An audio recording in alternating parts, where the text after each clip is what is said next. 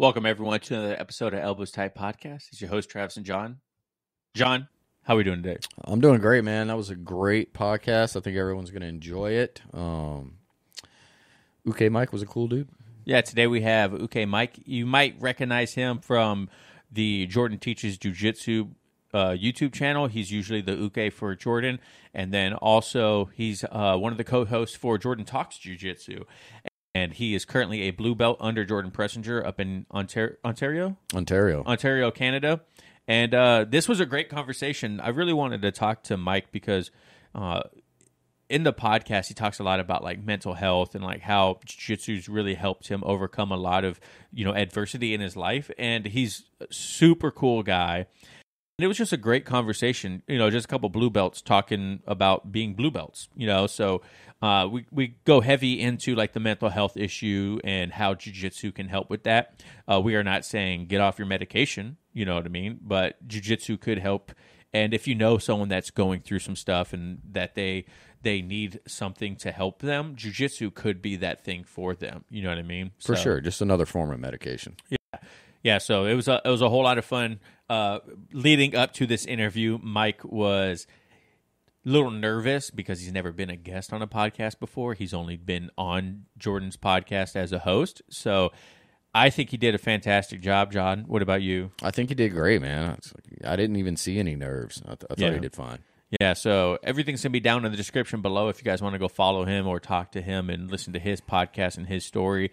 I think he's actually a great host and a great guest, So hopefully you guys really enjoy this. Remember to leave us a 5-star review on iTunes and Spotify. That is the biggest way to help the podcast out besides sharing it with other people, because that's how people actually find us for sponsorships and whatnot. We get recommended a whole lot more. So give us a 5-star review on those. Follow us on Instagram, Facebook, TikTok. Send us a patch if you guys want to exchange patches. We still have a butt ton of patches. If people want to go and buy them or exchange them, we can exchange patches. Someone just sent us one. If you guys pay attention to our stories, we put them on the stories and whatnot. So, but John, you got anything else? Nothing, man. And everybody enjoy the holiday. Yeah, thank you guys. Holiday? Yeah, next weekend, man. What's next weekend? Oh, the 4th. Man. Jesus, man.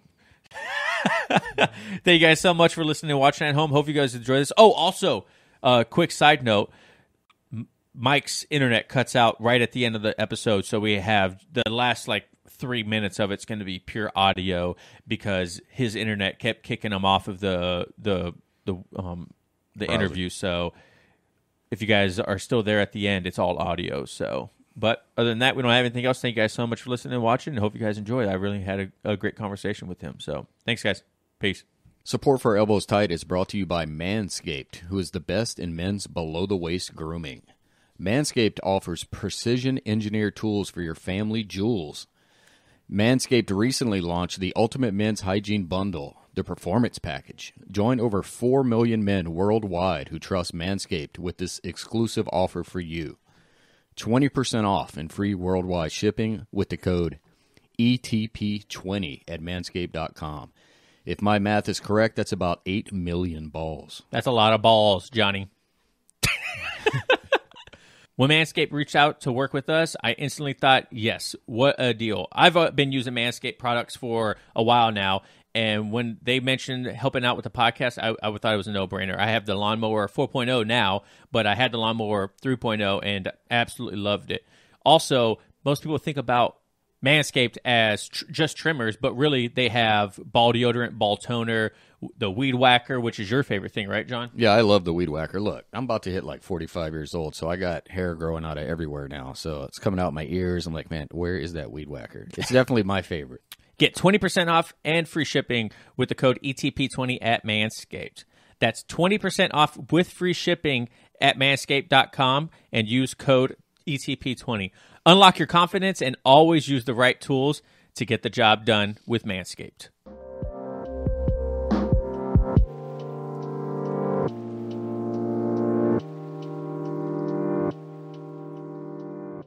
Yeah. So, but you were saying you work out quite a bit?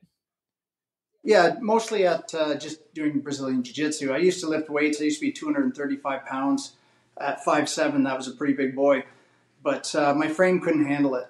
You know what I mean? So I slimmed down. I think I'm a sleek 155 at the moment. But when I started jiu-jitsu, I was about 220 pounds. Yeah. Well, congratulations. That's amazing. Thank you very much. I need to get there because I'm 5'7", but I'm probably like good 185 right now. Yeah, but you wear it well. It's like I'm 5'8" and I'm like 210, but I mean I feel like I don't look like I'm over 200 pounds until I stand up and you see my dad bod, and it's like, but it's good. It gives me lots of pressure. Yeah, it does. It does. Yeah, that's what I'm lacking is pressure. I'm working on that now.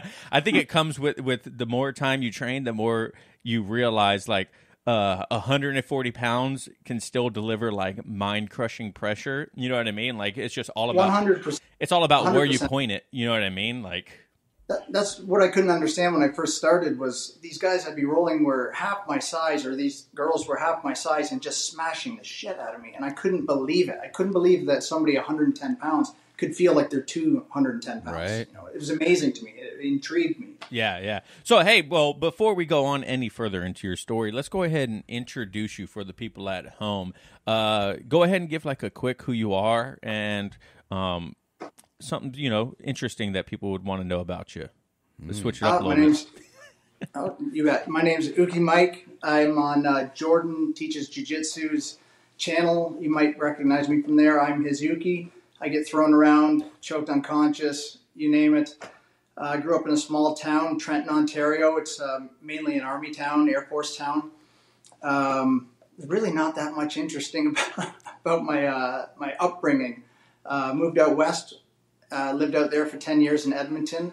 Doing tattoos. I'm a tattoo artist, body piercer, part-time. And other than that, I'm addicted to jiu-jitsu. I'm in there hook, line, and sinker. They caught me. So out west, where is that in relation to the U.S.? Like, because we're in Washington State. Where would that be in like relation to us? Right below. Geez, I can't remember the state. I know guns are legal. You can carry them on you. I just can't remember the name. Montana. There you go. Okay. All right. Yeah. Montana. Yeah, yeah. Which to me, being Canadian, sounded odd to me when this person told me that, because we can't have open carry or even carry here whatsoever. I'm a gun lover myself. I like to go to the range and shoot the pistol all the time. But it just, the story the person told me was they were driving and somebody cut them off and they went to reach for their gun on their dash, and I was like, what do you mean you have a gun on your dash? Like, that's never heard of that in my life. Yeah, that's a beautiful thing about America. It's a constitutional right. Everyone has the right until you have the right taken away from you to carry a gun. So yeah. It's pretty cool. I think when we hear from other people from other countries, stuff like that, they're like I've never shot a gun. I've never even seen a gun in person. I'm like, what? Like, yeah, they're just not as popular. Well, it's the same with the people coming up now. When I was a kid, we used to go hunting, fishing, do all that sort of thing. But now, if you ask the average person, I don't think the average teenager, I don't think they go hunting with their father as much around here anyways. You know what I mean? It's not so close-knit as it was when I was a kid. That's true. I'm fine. I'd say that's probably the same here as well. Yeah. I grew up in Vegas where you didn't really hunt. There's a little bit of fishing, but it's mostly outdoor activities like dirt biking, just playing outside, things like that, riding bikes, skateboarding. We did a lot of like extreme sports, you know what I mean? Like BMX and rollerblading and whatnot. But we're in the desert, so you don't really hunt in the desert. You're just trying to survive. So it's like, So, yeah. But so what got you into jiu-jitsu? Like what made you, I know your story, if people haven't heard it from the podcast, it's actually a pretty incredible story. I think it's very inspiring for a lot of people. So let's go over what first got you into jiu-jitsu. Well, the first time I started taking jiu-jitsu, or started going to jiu-jitsu classes, it was Japanese jiu-jitsu in the 90s. Right after UFC 2, I remember seeing that on pay-per-view, and it blew me away that this tiny guy in a gi could just kill all these guys. I couldn't believe it. So I tried to find, and there was no Brazilian jiu-jitsu anywhere in our area. I don't even know if there's a black belt in Ontario. That's the province I live in Canada here. I don't even think there was a black belt back then. So I found a Japanese jiu-jitsu place, and we did a little bit of groundwork. It was more like judo / karate. things like that. And then I didn't stick around there very long, a couple of years, maybe got a blue belt. But then I was a really bad addict. Oxycontin, oxycodone, you name it, the type of pill, I used to take it.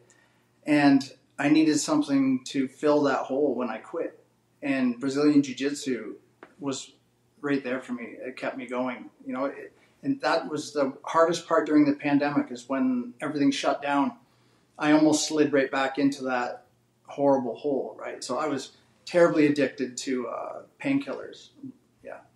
So what was that first class like? And were you already clean when you first started? Like, you picked it back up again? Like, how long were you clean already? I was clean about a month.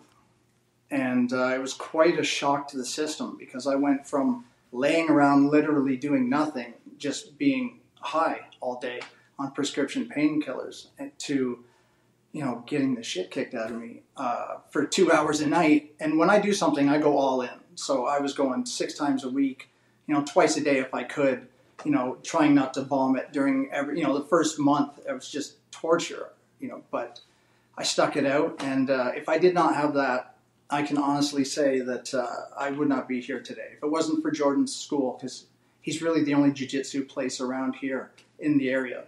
There's a couple smaller ones a little further away, but closer to me. I'm really glad I ran into Jordan's gym. It saved my life, 100%. That's interesting, too, because you would think, for me anyway, I'm like, man, painkillers and jiu-jitsu, normally when I get done with a class, I'm like, oh, Jesus, I'm in some good, I'm sore. But ibuprofen has been my go-to. Yeah, I was 100%. Yeah, I should be sponsored by Advil.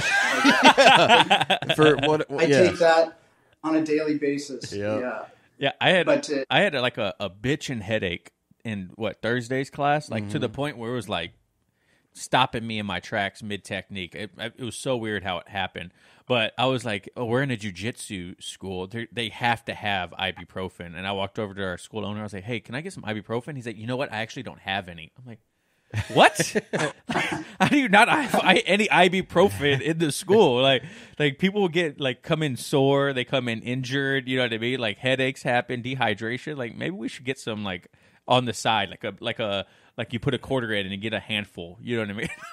Yeah. Well, there's no shortage of ibuprofen at our school, because there's a bunch of older guys. We call us the old man crew, right? And we're all above 40. And so somebody's got Advil, aspirin, Tylenol. Everybody's got something in their bag rattling around that's, non-addictive, of course. You know what I mean? Right. So you mentioned earlier that you were 47, you said? 47, yes. Yeah, so have you noticed, how long have you been doing jiu-jitsu, first of all?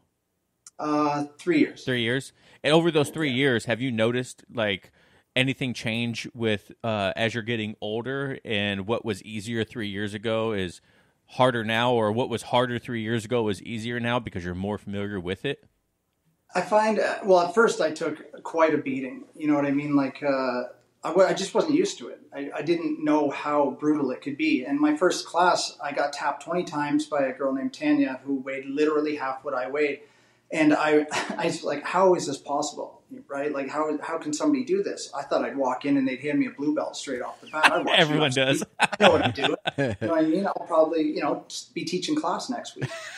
So, that ego, that attitude, not knowing what to expect. And I got my ass handed to me over and over and over again. And I got used to the pain, I guess is what, to get to your question. Everything hurt. I was 44 years old when I started. Everything hurt from day one. And then I think I just built up a tolerance to it, really. And that's it. There's nothing really easier or harder. I just got used to it. Yeah, I think when you first start some of these positions or pressure, like we were talking about before we started press and record, these things seem so difficult to grasp. Like, how the hell am I going to get out of this? Or how do I get used to this? And then something, I don't even know what it is, like something just clicks and you're like, I'm not tapping to pressure anymore. You could put your entire shoulder into my face. I don't care. I am not tapping to that. I mean, Neon Belly was like, I always talk about it. Neon Belly was like my freaking kryptonite when we first started. Now I'm like, whatever, you're just going to squeeze a fart out of me, bro. Like, there's one guy in our class. He's in the service as well. He's a really tough fellow. His name's Chad. and I think it was maybe my third or fourth class. And he goes, now this is what you call neon face. And he's doing neon face, neon sternum, neon ankle, like just tapping me with a multitude of odd submissions. I'm like, how do I get out of this? So I built up quite a tolerance to pain. Shit, I forget where I was going to go with that. Like I was telling you guys before we started, I had COVID, and it kind of messed with my memory a little bit. So if I veer off, to try to steer me back to where we were going. I'm exactly the same, so don't feel bad. Yeah, I have ADHD too, so if I start staring off, I'm not paying attention to you. It's my brain went somewhere else for a split second. Yeah. I feel like after having COVID 3 times, I should be immune to it at this point. So I feel 3 times. Good. Yeah. Yeah, he can't stop kissing light poles I and guess. licking his hands. Yeah. So at this point, it's like I have a cold. Maybe I should test. Oh, yep, I got it. Yeah, like son of a biscuit eating bulldog, bro. Like, I never got it. That you know of. I remember now. I used to tap out to just pressure being on me. I would tap out. I'd be claustrophobic. Mm-hmm. I'd be freaking out in my head. And the way I got through that was I would start to count. If I can make it to the count of 3 before tapping, then I would. That's a win for me. That's really a total win, because before I would tap immediately. Next time, if I could count to 4, that's a win. Then 5, 6, 7, and before you know it, it's nothing. You're so used to it. Exposure therapy, right? You just get used to it, and just like anything else, if you're afraid of flying, go look at a plane. Then get closer and closer. Then sit on one. You don't have to go for a flight. You'll be fine. Exposure therapy really works for me. Yeah, might not work for everybody, but it works for me. That's really smart. I didn't even think about that. Like, that's a great tip for new people, is like holding on, like giving yourself a timer to, if you're in a position that's like extremely uncomfortable, like just 3 seconds. Like we talked about 3 seconds when we first got exposed to competition jiu-jitsu. Yep. Like 3 seconds is actually a long time, like in the moment. Yeah. You know what I mean? So it may sound when you're outside of the situation like it's not very long, but 3 seconds in a roll is a long freaking time, man. You could waste a lot of energy in 3 seconds. Especially in a tournament. Tournaments, that blew my mind how different a tournament was to regular rolling in a gym. My first tournament, my forearms blew up so bad. I couldn't move my fingers. I had guys massaging my arms. I was out of breath. I'm screaming like, I can't do this. I can't go back out there. How can I go back out there? And my buddy's like, you got this. And he told me now afterwards in his head, he's like, he don't got this. He's going to get killed. He can't even breathe. But just like that, I built a tolerance to it. I'd go to another tournament. I did horrible my first tournament. Second tournament, double gold. Next tournament was a blue belt tournament. I did horrible. So the next one I do, if the trajectory is the same, hopefully I will do well at the next one, because I know what to expect, and I've exposed myself to it. How long after you started did you compete the first time? 2 months. Oh, wow. Yeah, too soon is what I said. I don't know. Everyone I talk to that, just jumps right into it, it seems like they progress really quick. Yeah. Like, it helps them out a lot.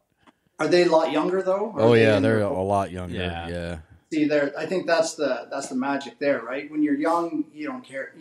You're 10 foot tall and bulletproof, right? Now I'm creeping on 50. I can't just jump into things like that anymore. I gotta dip my toe before I can slide in there. Yeah, I've got a big joke. I joke around the gym. We have a school that we're not affiliated with that's in the same area, but they have a specific class, but it's only for 45 and up, where the rounds are 1 minute less, and like they do like a little bit of less, like of the warm up. You know what I mean? And I was like, man, I'm almost there. I'm seriously gonna have to look at that. Like, in the classes earlier in the day, it's at like 4 versus 6. I was like, that all sounds good to me. Yeah, we just hit 5 years of training. Actually, this last May was 5 years of training, and it's just crazy. Has it been that long? It's been that long. Wow. And 2018 is when we started. Sorry, 4 years.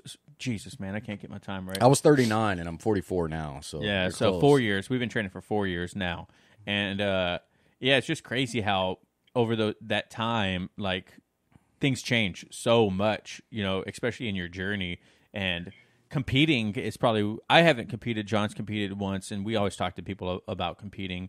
And a lot of people say, like, if you want to further your jiu-jitsu faster, competition is probably the best way to do it, or just cross-training with other schools. Like, exposing yourself to people outside of your normal group is a great way to do it. Oh, for sure, because once you train with the same amount of people, you start to know little bits of their game. Yeah. So, if somebody comes in from a new school and you're like, oh shit, that guy just whooped me, or I just smashed him. You might be wrong to think like that, but you can kind of gauge how you're doing compared to around you, because you're all rising at the same time at the gym. Yeah. Everybody's learning, getting better around you. So it's hard to gauge how good you are, right? So a tournament is a huge, I wouldn't say it's a gauge of how good you are, because some people have anxiety. Like myself, I have borderline personality disorder, I have generalized anxiety disorder. So it's really hard for me when I go to a tournament. My resting heart rate is literally like 140 before I step on the mat. Yeah. It's brutal. Like I'm gasping for air as soon as we clutch, right? So yeah, it's hard to gauge when you're training with the same people all the time. I'd say go to an open mat at another club, or go try a tournament. Tournaments aren't for everybody. I might do one more. I'd like to do one at every belt level, at least. Well, that's a good way to look at it, one at every belt level. Yeah, I've heard a couple people say that. Do you feel like jiu-jitsu's helped with that manic anxiety and your borderline personality disorder? Do you feel like jiu-jitsu's kind of made you a little bit more level-headed because of 100%. what we go through? 100%. It forces you to overcome obstacles. You can't just run away from things. Like in everyday life, if I'm, let's say I have a meeting with somebody, I would just cancel it before, instead of facing it head on, because I could cancel it. Well, I'm at the gym, I got 45 people around me, and a guy says, "Do you want to roll?" I can't say, "Nah." They're like, "Why? You just got here." You know what I mean? Like I can't. There's no excuses. It forces you to tackle everything that frightens you, and you get through it. At least it does for me. It doesn't work for everybody. It works for me. I don't take medication for any of my mental illnesses. I use jiu-jitsu as my therapy. I'm not recommending that to anybody else to stop taking medication. Talk to your doctor. But for me, it works really, really well. Keeps me very level-headed. I was incredibly suicidal at one point. I was very manic, and then very depressed, very, very, very low. I have what's called internal or quiet borderline personality disorder. I kind of got a feeling that the press, once the Johnny Depp trial was going on, that everybody thinks that anybody with BPD just shits on people's beds and acts fucking crazy like Amber Heard did. You know what I mean? Yeah. But it's not like that. You know what I mean? Mine's more internal. Everything in my head, there's always some voice telling me you're doing this wrong. You're doing this, you know what I mean? There's always something I'm combating inside me. So jiu-jitsu has leveled that right out. So like I said, during the pandemic, when everything was shut down, I don't know if everything was shut down where you guys were, but there was a point here where you weren't allowed to go in your car to go to the store. You had to either go to your doctor's, the pharmacy, or a supermarket. If you were caught going anywhere else, you could get a big fine. So that was brutal for me. So interesting. Luckily... Yeah, it's crazy. But luckily, I have a buddy who's a brown belt, and he lives 5 minutes from my house, and he's got mats in his garage. So we beat the hell out of each other. Well, he'd mostly beat the hell out of me, right? For about 4 times a week for about 3 months, for a 3-month stretch there where we weren't allowed to have a shop open. Yeah, it's tough because I wasn't a business owner, during that, and a lot of us are like, well, whatever, we'll buck the system, we'll do whatever. But as not being a business owner, like, it's a bit different, right? 'Cause yeah. if you stay open and they say you got to be closed, that's a different ball game. It's like, yeah, very here it was a $20,000 fine. Whew. Jesus. If a gym, I believe, don't quote me on that, but I believe that's what I heard, that the health unit could fine you up to $20,000 for running while during a pandemic, during a shutdown. That's crazy. I was actually rolling in San Diego. I was like in the middle of a roll at a local gym there, and the health department walked in like while we're rolling, and it was supposed to be shut down. And they pulled the black belt, the owner, to the side, and they're like, "Hey, we're in the COVID pandemic. You're not supposed to be open." Da da da da. On and on and on. He kind of like talked to him and shoot him out the door, and basically after that we just covered up the windows and everyone came in through the back, but. Yeah. But still, like, it is a risk, and I get it. But I think it's funny because I guarantee most of the people that go to that facility are willing to accept the risk to continue to train. Yeah. And, it's an interesting group of people. Yeah, I cannot confirm nor deny whether any gyms in the area did the same. But I know that when we were allowed to be open, we'd have these crazy regulations where you could tape off as long as you're 6 feet apart from somebody. Oh my God, the be in cubes on the mat, right? Yeah, like Same. a 2 meter by 3 meter square, or 2 yard by 3 yard square, close enough, right? But then 6 feet away, there was somebody right there, and you were only allowed to have one person out of your 10-person circle. In Canada, we were allowed a 10-person circle, which you were allowed to be around. So you were allowed one person outside of that circle. What? And that was my training. I know. It's insane. It's insanity. It's crazy. But at least the part of Ontario where I live, that was the law. So, Jordan had everything according to health regulations. But I mean, it's right there. The person's right there. If you're gonna, none of us were worried. We're all in decent health, like physically. Yeah. I don't think you can be in very bad health and do jiu-jitsu and survive very long. You know what I mean? Well, a lot of it just anybody with, a lot of it just doesn't make sense. Like, you don't have to be a rocket 100%. science to go, well, let me see. If I have to wear a mask to the dinner table, but then I can take it off at the dinner table. I mean, come on, really? A lot of stuff you just come on, it doesn't make any sense. You can't catch COVID while you're eating. Right. Yeah, it's like, come on, really? Yeah, it's insane. I started off being, the perfect little Canadian, follow the orders that were given to us. But man, 4 months in, I was like, this is bullshit. I switched from I was pretty liberal, and now I'm kind of, I don't know.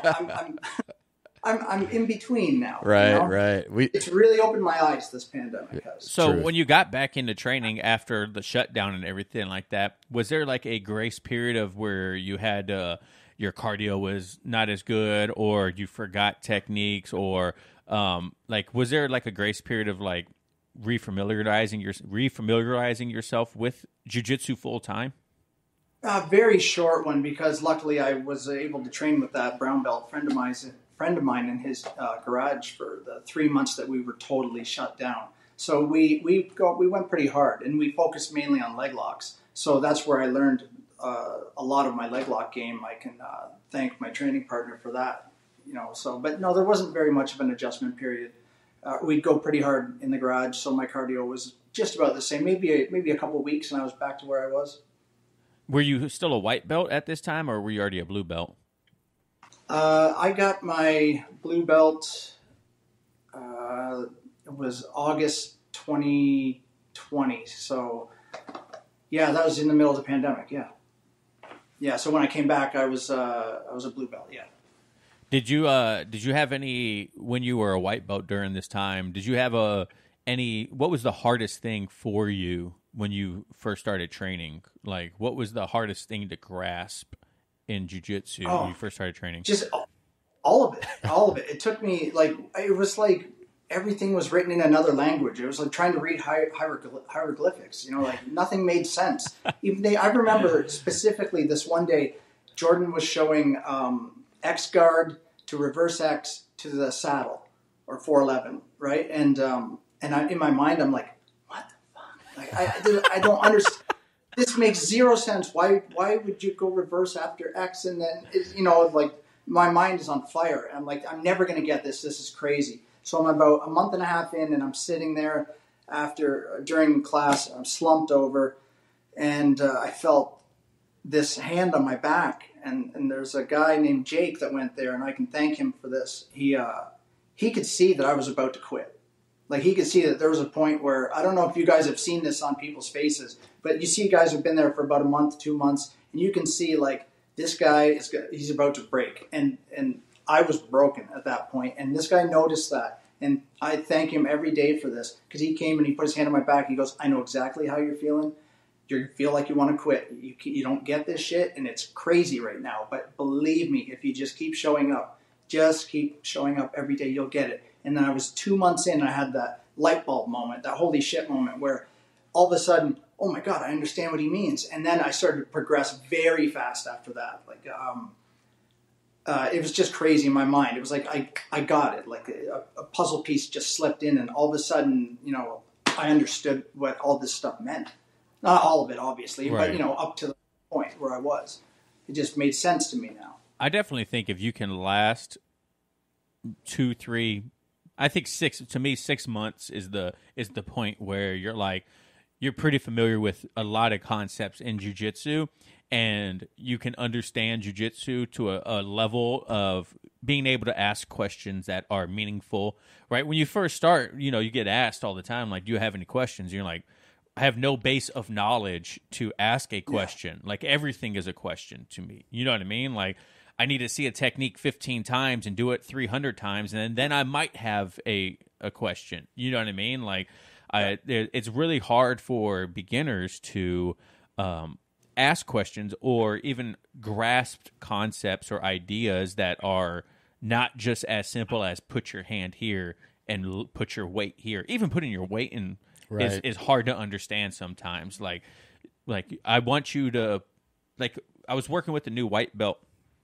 on Wednesday in our beginners class, and he was in side control, and just the simple thing of, like, he was too far over on his side control, right? Like, his head was completely away from my center line, and I was like, man, you don't want to go that far over, because it's really easy for me to just reverse you and take side control to you. I was like, you really just kind of want in center line. And he was like, oh, no one mentioned that. I was like, yeah, it's just like something that you kind of just learn from trial and error. Yeah, 100%. Yeah. Yeah, no, I've when I had that light bulb moment, everything clicked in, and it's gone pretty smooth since then. Actually, the first couple months was just terrible. But I do that too. I'll be helping somebody out, and they're like, I don't get this, and I'll show them. I'll explain some things to them, and then they're like, okay, and you can see it slowly starting to okay, and then boom, you see them roll, and then you got your prodigies, right? Where there's a couple people in our class right now that you show them a move once, and they'll tap you with that, like the next roll, and they're lower than you in rank, but they just pick things up so fast, and it just clicks. I wish I had that sort of brain. My main training partner, Alexi, we mention him on the podcast a lot because he's just one of those guys that he was there. I think like we wanted him to have his blue belt at. He got his blue belt about a year and 2 months, but I mean, in our eyes, he was a blue belt at below a year. Like really? To the other guys, he was hanging with us, no problem, tapping us too. Yeah. I used to get hung up on the names a lot, They'd start naming everything, and I was like, I've never heard of this stuff. And I was trying to remember every name, and I was like, whatever, it's in Japanese. I don't even know what they're talking about. Yeah. And then I found it was actually easier for me to learn when I stopped trying to give everything a name or trying to remember the names. And I like what about our instructor now is people ask, like, hey, what move is that? And he's like, I don't know, but it chokes you. And I was like, he won't, he won't give everything a name. And I'm like, I like that because it, I don't know, it frees up mental space for me to just remember the technique. I used the word Keisakatami. I was like, oh, so we're going to go side control Keisakatami. And he's like, I don't know what that means. I'm like, scarf hold. He's like, sure. Yeah. Side control number 2, whatever you want to call it. That's where we're. No, I totally get that. I forget half the names of stuff, especially, like I said, memory's shot lately. But I couldn't imagine being at, like, 10th Planet where everything's a completely different name. Like, some of the names are so cool. I love it, right? But, like, I love doing their lockdown system. I love that. When I was a white belt, I hyper-focused on lockdown to electric chair submission, and that worked very, very well for me. It usually works very well once, and then the person hip to it, and then you can't catch them with it anymore. Like, at least in my experience, I've tapped out high-level guys with it, and then only once. They're like, what the hell is this banana split shit you're doing to me right now? Like, you know what I mean? And they're like, okay. And then they'll just maul me after that, and they know how to stop.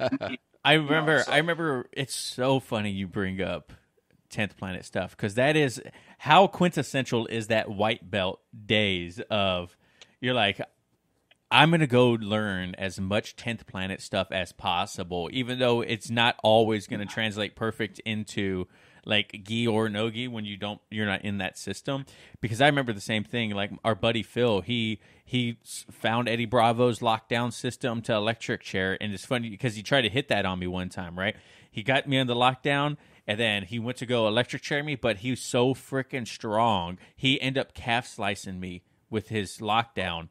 Not even, it wasn't even an electric chair. He just calf sliced me with like the pressure. And I was like, bro, I don't even know what you just did, but my calf almost ripped in half. He's like, what? I was like, I've had that happen to me too. Yeah. And it's funny because people when they first start, they, like we just said, like they go into that whole Eddie Bravo's, rubber guard and whatnot and these things. And it's like, look, man, how about you just understand even more of the basics before you go into some of these systems that he comes up with, because they are very elaborate and they do translate a lot into another. It's a whole system, like the 10th planet, like everything can flow into another. And how about you just learn how to break someone's guard before you go into rubber guard or something like that? Like, that's just how I see it. What about you, John? Well, that's what the black belts would tell me at the gym. I'd be like, hey, I learned this online, this lockdown to this and that. And they're like, do you know how to, do a proper, X, Y, or Z move? Yeah. And I'm like, I guess I don't. Maybe I should get the fundamentals down before I start veering off. I love YouTube for learning. I think it's fantastic. I even learn a lot from, Jordan's my instructor, and I learn a lot from his videos because it just drills it into my head. Because sometimes in class there's, 40, 45 people there, and you can't get, like, singular attention all the time, right? So I'll watch his videos afterwards, and it just drills it into my head. Don't let them grab your head. Get your underhooks. Even as a blue belt, I should have already known that stuff, but it just keeps drilling it into my head, and I love it. Well, I think at the blue belt level, I'm continually telling myself that I should know better than that. I should know better than that. I should know better than that. But whatever. I mean, it's just how it is. Completely agree. How do you guys find when you got your blue belt? Did you guys find like you had a target on your back from the white belts?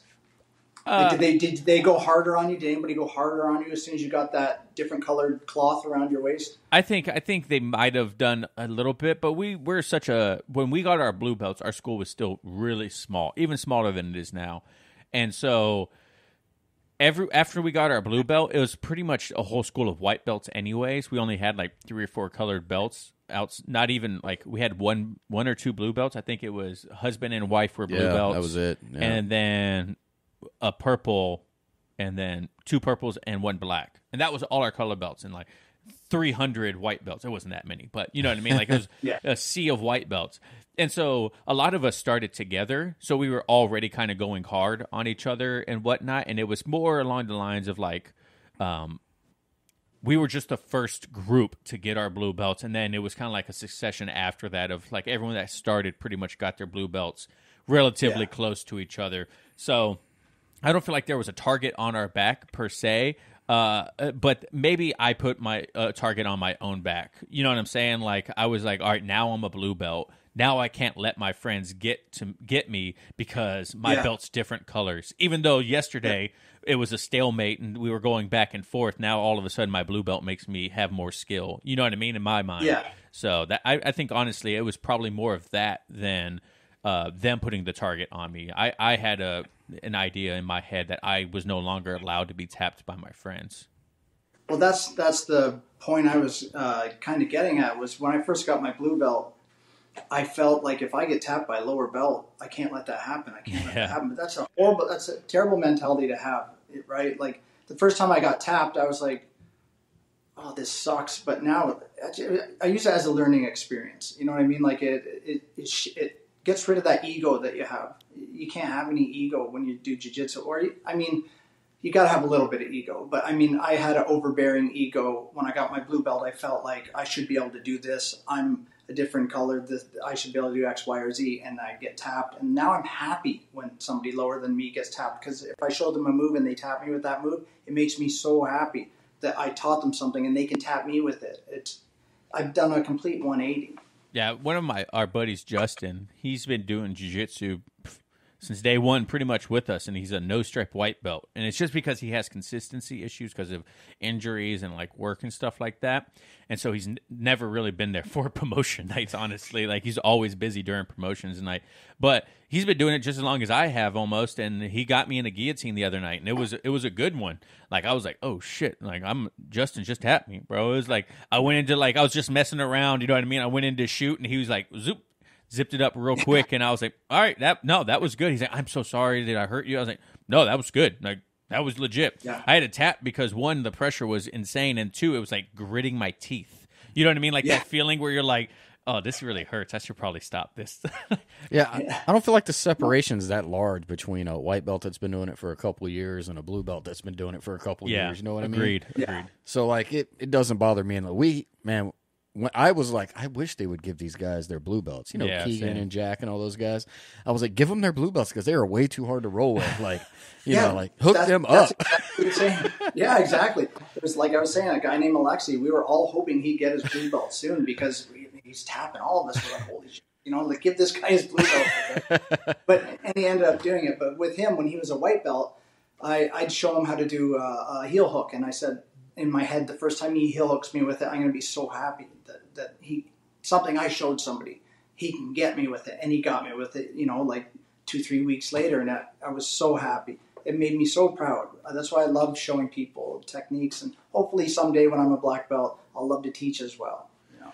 What was your blue belt promotion like? We haven't asked this question in a while. Does Jordan test, or is it kind of just on the spot? You're like, boom, here goes your blue belt. It's pretty much when he feels you're ready. We do have grading, maybe a couple times a year, where the whole class sits around and everybody, you know, people get stripes and belts and stuff like that. But I mean, normally it's if you deserve a blue belt, he gives you a blue belt. I'm 99% sure of that. The one day I did very well. I was a 4-stripe white belt. I did very well. I ended up putting a guy out from another class, from another school. He was a couple belts above me, and put him out 3 times in a row. And one of the black belts said, I found this out afterwards, said to Jordan, I think Mike's ready for his blue belt now. You know, like he's doing pretty well against, you know, the blue belts. He's hanging with them pretty well, and sometimes, you know, he gets lucky with the higher belts too. And so I think they had a conversation, and Jordan was like, okay, there you go. You know, he's ready for it. So it's pretty much when he feels you're ready for it. Do you think that we had to test for our blue belts, right? It was a big, extravagant. It's an hour-long class of just us getting our ass kicked for an hour, and just everyone in class cycling through us and having to do 10 different techniques of takedowns, 3 side control escapes, he would call things out and we would have to do something that we know from that position. Do you think because of like your anxiety and stuff like that, that you would not do as good in a situation like that? Because that's kind of like where we go back and forth about it. Like, I hate it. I told them I'll never show up again. If they tell me I'm going to test on a day, I'm not going to that day. I'll pass. Yeah, I would freak out. I wouldn't know what to do. I was even getting anxiety while you were saying that. I was imagining a circle of people, and then me in the middle, and somebody says, hey, do Uchimata, and I'm like, what the hell's that? I could do that yesterday, but now that everybody's watching, I can't do jack shit. Yeah. You know, like that's the part that kills me, is the pressure of everybody. Even when I'm rolling with somebody and you hear somebody from the sidelines yell, John's favorite, throwing a guillotine, and the other person's coaching the other person, and I'm like, holy shit, there's people watching me, and now I really have to perform. You know what I mean? It just makes my head go crazy. Yeah, my wife and kids are in the stands. Come on, Daddy. I'm like, this is horrible. Leave me alone. Turn your back. Don't look at me. So how do you do during competition? Do you like when people coach you during competition, or you like, shut the hell up, let me do my thing? Like, you're just making it worse for me. Well, my first tournament, I couldn't hear anything. It's like I was looking through a tunnel. My ears were ringing. I couldn't hear anything. And I just basically blanked out. So I don't even know what that was. I don't even know what happened there. Close to passing out almost. Just some guy on top of me hugging me for 5 minutes. And I heard muffled voices and was looking through a peephole. It was so strange, right? So, tournaments are really rough for me. But like I said, I got used to I knew what to expect for the next one. So the next one I performed a lot better. But yeah, they're terrible for me. Tournaments are torture for me. But I want to do them because standing on that podium at the end with your medal, or even not, just going to the tournament, afterwards you always feel better. You feel great after a tournament. So win, lose, or draw. I'm kind of the same way. So, what I like it is if it's a fear or something I don't like, I want to face it, and then I feel better afterwards. So for me, like with the competition, is I knew I wasn't going to like doing it. So instead, I went and watched one first with the guys at our school that were doing it, so I could know what to expect. And then once I knew what to expect, it was a lot easier. For sure. Yeah. I was like, how did you? You said you did a tournament. You went to one tournament before. Yeah, I've just done the one. I went and watched one first, then I went and did one, and it wasn't that bad per se. I think it was definitely a different experience from the gym. I don't know if I'll do it again because I felt like it took me like 6 months to recover from it. Like I think I dug some hooks in so hard I might have tore like my groin. I was like, man, it was like pretty rough on the body, Oh, especially you were at white belt when you did this tournament. Yep. Especially at white belt, I noticed that everybody is so stiff. You'll see people grab each other and their arms are stiff. Everybody, it's crazy. Elk locking horns, bro. That's all it is. It's just like, and they're just 100%. Going back and forth. And at the wide-eyed, crazy stare, people just like, they don't know what to do and they're freaking out. And you hear coaches screaming. It's like just a perfect storm of anxiety, right? So, but that's what I wanted to get past. And so I forced myself to do it. And I'll force myself to do it again.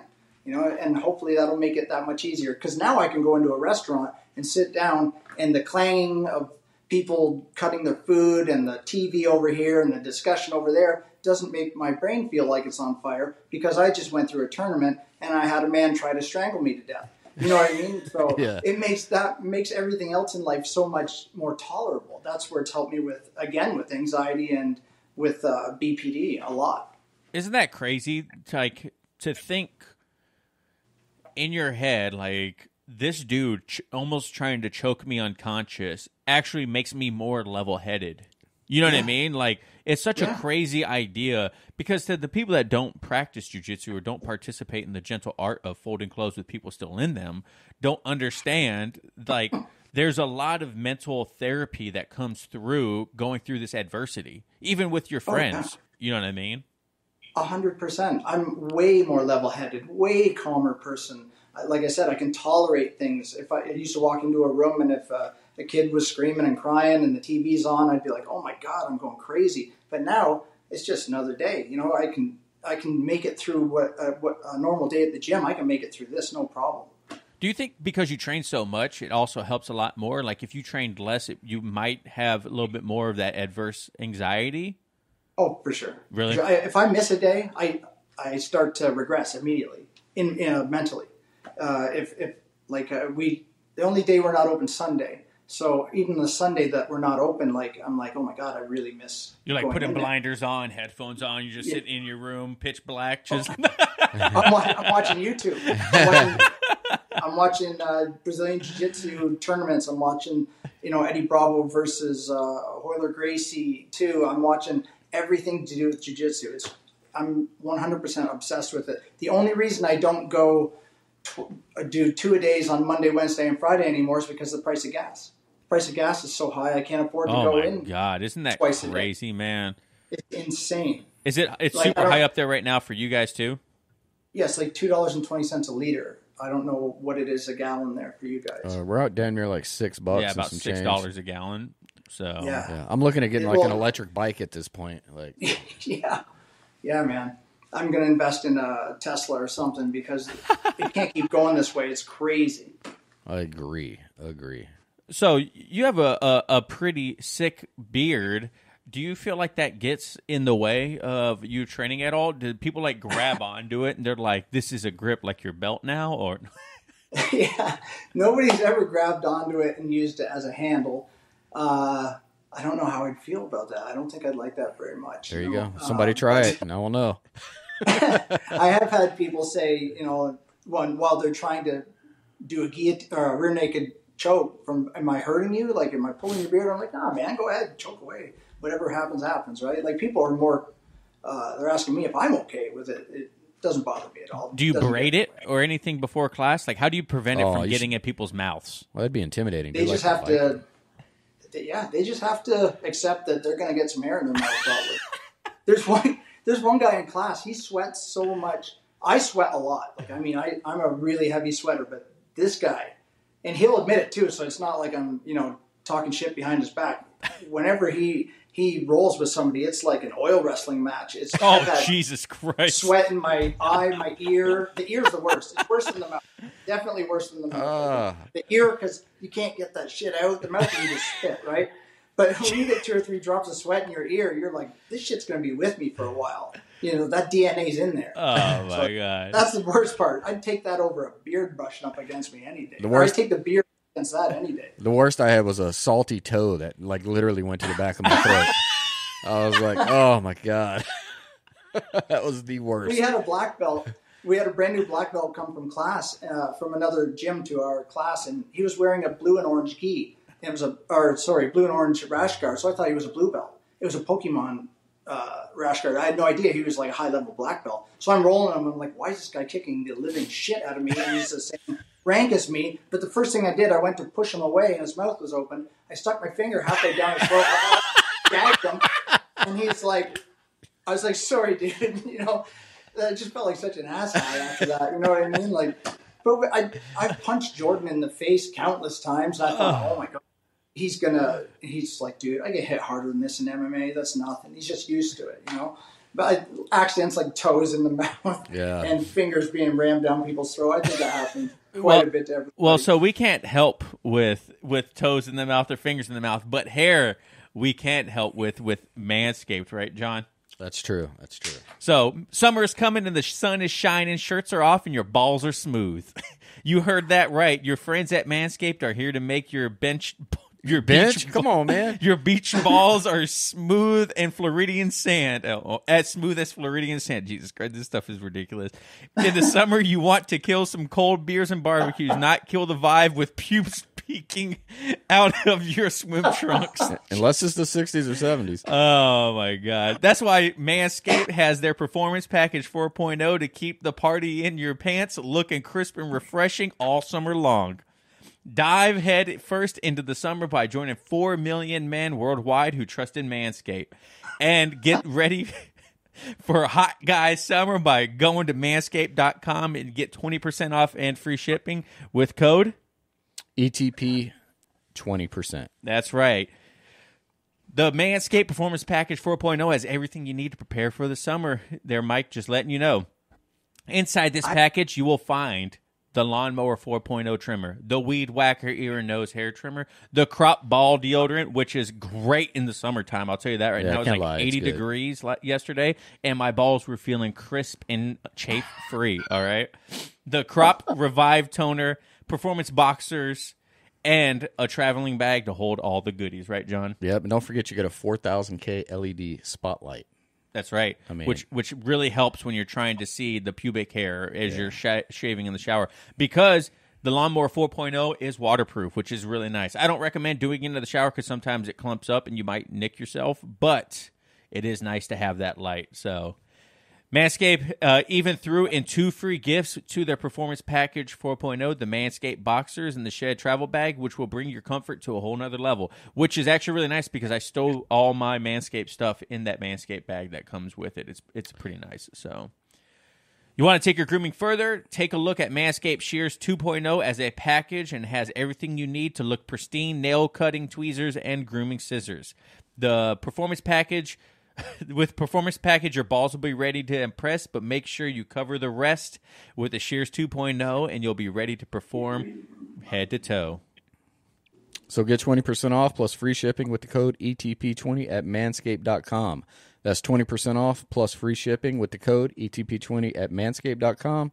This is the summer to turn your package into the full package with Manscaped. Thanks, Manscaped. Right. All right. Sorry about that. I'm sold.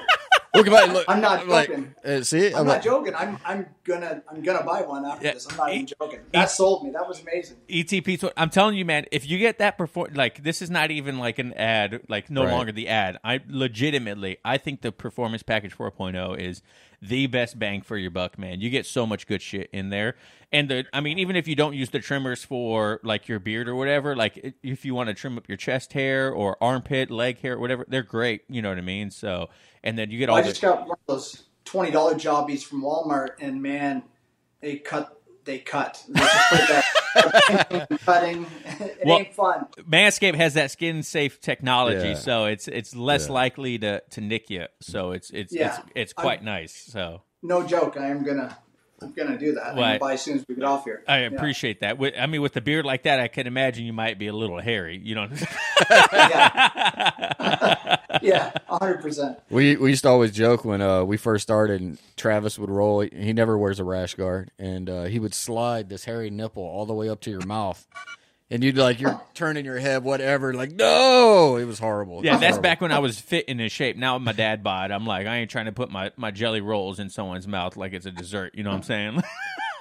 Well, before, if you watch our podcast, Jordan Talks Jiu-Jitsu, the BJJ Joey, he's a black belt as well, and he has a movie. When he used to be about 225 pounds. He's about the same height as me. He's lost a bunch of weight. He's doing a tournament coming up. He's about 160 pounds now. But when he was 220, 225, he'd do a move called Mother's Milk, where he would just lay his belly on your face. Oh, my gosh. You couldn't get out. And you say, what the hell is that? Mother's Milk. And he would just tap you with that. I've tapped that. Mother's Milk is horrible. Not anymore, though, right? No, not anymore. Can't do that anymore. He's trimmed right down now. What do you think has been your biggest lesson learned since you started jiu-jitsu? Humility. Humility. To be able to not have an ego, to put somebody else's safety in front of my own. Just stuff I should have known before. Right? Stuff that I grew up without very much. Mother died when I was really young. We didn't have a lot when I was growing up, so I didn't get a lot of life's lessons, right? So I had to learn things the hard way. I really wish I had Brazilian Jiu-Jitsu when I was a child. But, I've learned a lot of life's lessons in my 40s that I should have known in my 20s. That's why I don't go by my first and last name online. I go by Uke Mike, because I'm a whole different human being than I used to be. You know what I mean? Before I wouldn't go out of my way to help somebody. I wouldn't do this. I wouldn't do that. And jiu-jitsu has shown me and given me honor and respect, and it makes me appreciate everything. It's so weird. It just makes me appreciate life so much more. And like I was saying earlier, it literally has saved my life, 100%. I know people throw that around a lot. Jiu-jitsu saved my life, and I know it's almost becoming on Discord, on Jordan's Discord, somebody was saying that's soccer would have changed your life too. Well, for me, it's jiu-jitsu. It literally saved my life. Yeah, it's taught me to be a kinder human being. Yeah, John brings up a good point all the time. The beautiful thing about jiu-jitsu is there's no hiding. You know what I mean? Yeah. You have to face those demons and those adversities, and how someone handles it is a true show of character, right? Oh, for sure. You're not hiding anything on the mat. No, the mats don't lie. 100%. You can't act like a badass tough guy, and then you're like, okay, let's go roll, and then you have to be a badass tough guy if you're going to act like one. You know what I mean? It'll show who you truly are right away, and if you stick with it, it'll change you. It'll make you a better human being in my eyes. All right, Mike. Well, since we're having technical difficulties, we'll go ahead and just end the intro or the interview right there. Thank you so much for coming on. I know you're super self-conscious about it when we were leading up to this. I think you did a great job. One of those times when your internet first cut out, I literally told John, I was like, this guy is crazy, because you flowed great. You had great answers. It was an amazing conversation. I'm sure a ton of people at home are going to find a lot of value in what you have to say and how honest you are with everything that we went over today, man. So thank you so much for coming on the show. I really greatly appreciate it. Thank you, guys. It was an honor to sit with you and Robert Downey Jr. I'll send you an autograph, man. Don't worry about it. Yeah, thanks, man. I appreciate it. So if you could give one piece of advice to a white belt, what would it be? It would be, quickly, it'd be a two-parter. It would be slow down, relax, don't use all your strength, and stick to it. Don't go at it like a bat out of hell. Just enjoy the journey. You're going to be a black belt. You're going to be somewhere in 10 years. You might as well be a black belt. Just take it slow. Don't use all your strength for everything, and relax. Just enjoy it. Yeah, enjoy the ride, man. Enjoy it. Exactly. It's a marathon, not a sprint. So exactly, 100%. I couldn't have said it any better. So if people want to follow you to get more of that amazing Uke Mike beard and everything, where can they find you at? Like what beard oil, let's find it out. I'm on Instagram. It's uke.mike on Instagram, uke.mike. I'm easy to find there. And this is all natural, baby. I don't use any beard oil. And you're the co-host on Jordan Teaches Jiu-Jitsu too, right? If people want to go check that out, where can they find your guys' podcast at? It is on everything. Google, Spotify, everywhere you can find a podcast. Jordan Talks Jiu-Jitsu is on there. Plus, we have a YouTube channel. It's under Jordan Preisinger. Perfect. For the podcast specifically. Yeah. And watch his YouTube channel, Jordan Teaches Jiu-Jitsu. Well, Mike, once again, thank you so much, man. This was greatly appreciated. I had a blast. It was a really good conversation, man. You're super down to earth, and can't thank you enough. So, John, you got anything else? No, man. Thank you. Fantastic. Yeah, you did a great job today. So, thank you guys for listening at home. Thank you for watching at home. If you're still here on YouTube and you see the picture, this was a whole lot of fun. So, remember, no oil checks here. Oof. All right, guys. Thanks. Thanks.